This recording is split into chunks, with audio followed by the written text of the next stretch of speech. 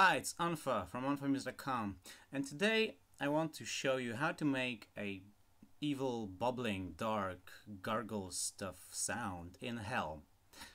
And the reason I picked Helm is because it has very flexible modulation possibilities using multiple LFOs and step sequencer and envelopes. So I think this is, if you don't know Helm already,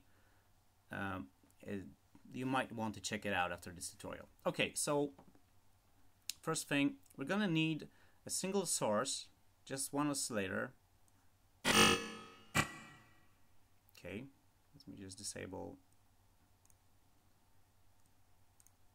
some stuff. Okay, we don't need the reverb yet. Okay, and the voices. Okay, this is a little bit stupid because I had to reset it. Alright. So here we have a basic patch making a simple sine wave. What we're gonna do now is first transpose the sine wave even lower.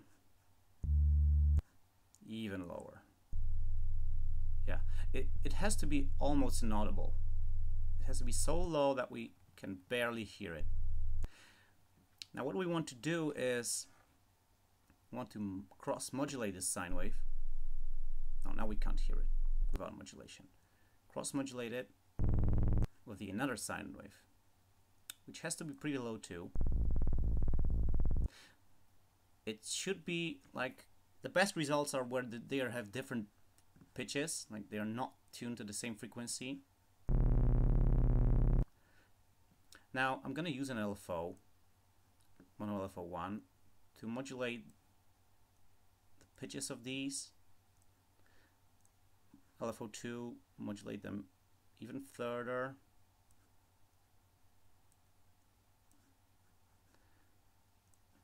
So now we have some motion.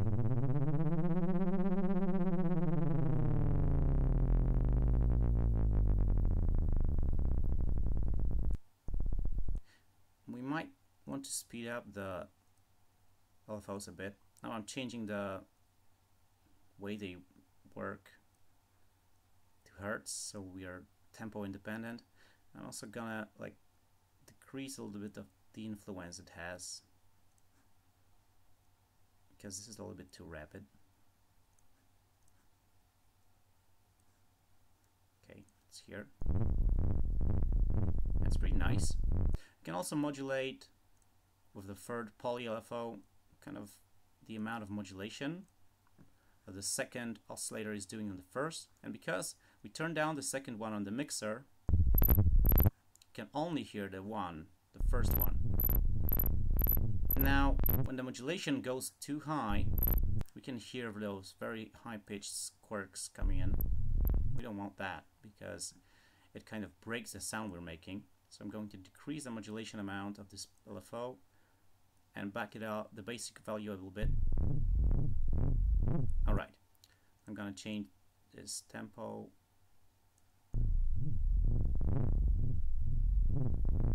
Pretty good. This one is moving too fast. I'll put this one too slow. Alrighty.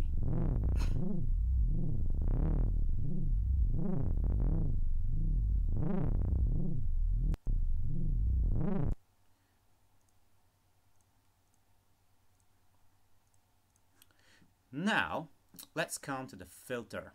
We're gonna use a bandpass filter, a very sharp one, like with the maximum resonance.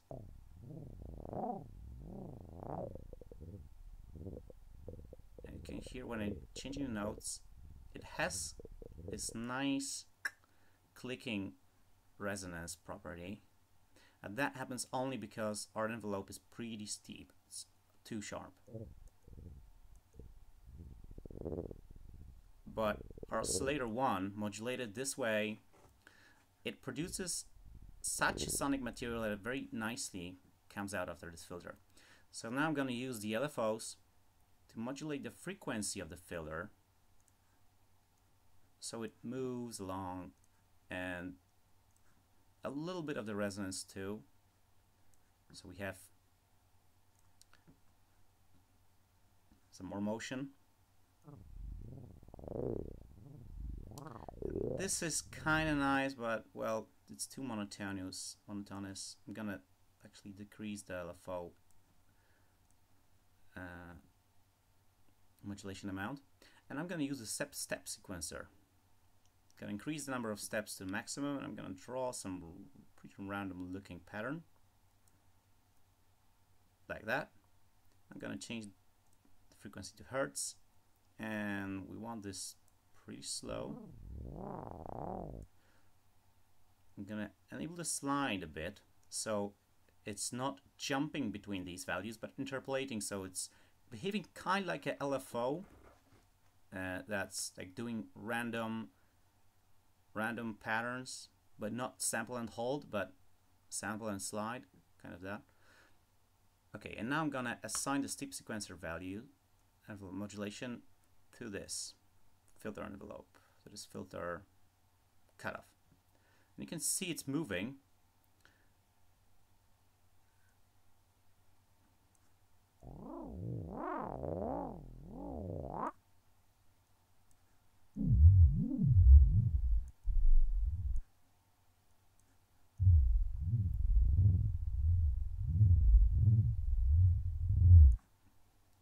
I'll try to modulate this more.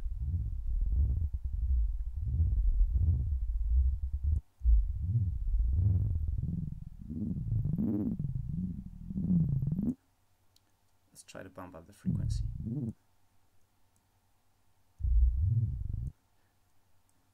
Okay, I think this is frequency of the iteration. It's not like for the whole thing, it's just for one, how many steps per second.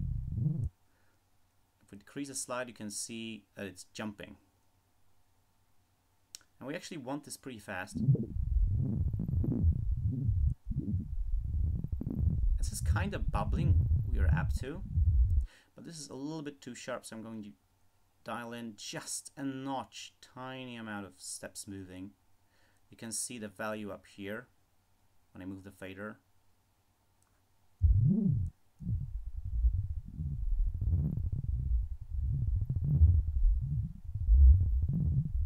What we can do also is that the modulators can modulate themselves or other modulators, so we can like use the step sequencer to modulate the amount of the LFO. We can make these LFO less like it's kind of sidechaining the LFOs with the step sequencer. Or we can do this with one LFO and against another. And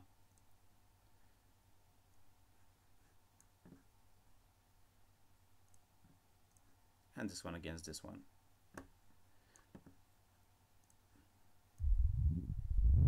What we want to do is get some unpredictable, interesting patterns. Oh, we can use sample and glide for a poly LFO, and it's gonna like create even more randomness.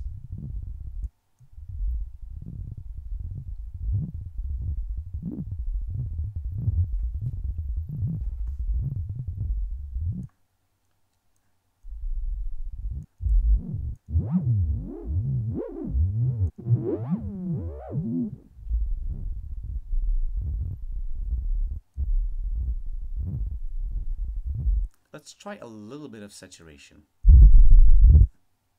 It's too loud now. Okay. No, let's better keep it clean.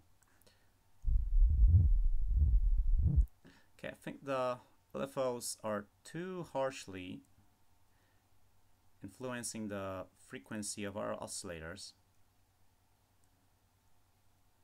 And that creates some motion we don't desire. However, let's try to tune up the frequencies. Let's see what can we get.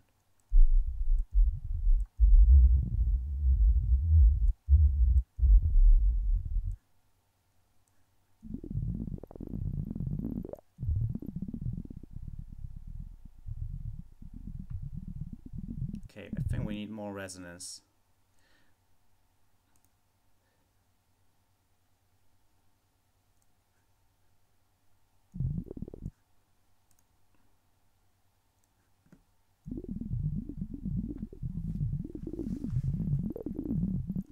Yeah, it's kind of bubbling.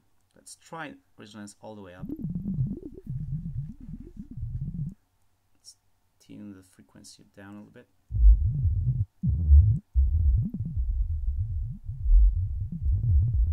Okay, what I would do is also pass it through a high-pass filter. So, like, we get rid of the lowest frequencies we get here, because we don't really want that.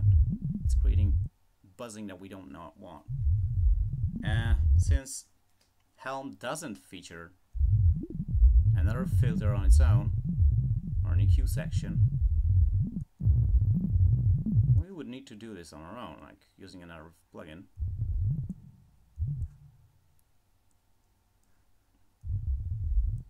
Let's try to a little bit spice up the sound with just a tiny bit of dark reverb. This is why I increased the dampening. If you increase it all the way up, there's no reverb whatsoever.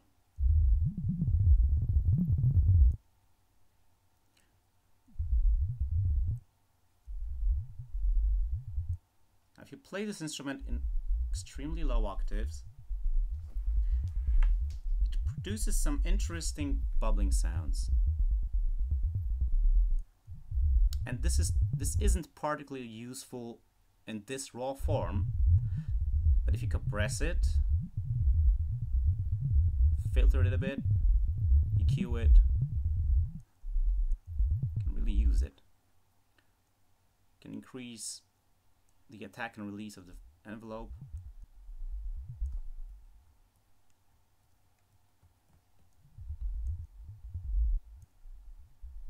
Actually, the release is pretty slow.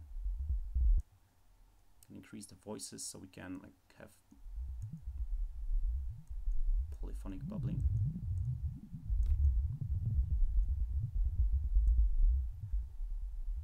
Alright, you get the idea. Thanks for watching, I hope you learned something, and subscribe if you want more. Bye!